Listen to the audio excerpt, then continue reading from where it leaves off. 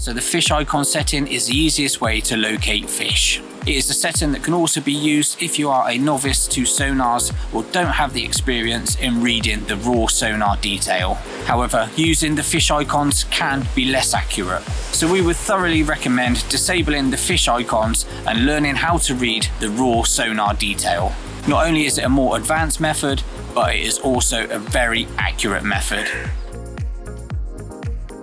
So as you can see in this example then, moving fish are represented by arches, and this is either the fish moving through the sonar cone or use your sonar moving over the fish. You will only get a full arch if the fish fully moves through the sonar beam.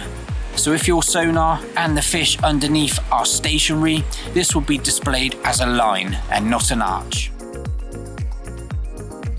Now, the thickness of those arches or straight lines determines just how big the fish may be. So understanding exactly what's going on down there and how fish are portrayed within the screen of the app will put you in a much better position when it comes to understanding that raw data. In the long run, it will be a lot more beneficial.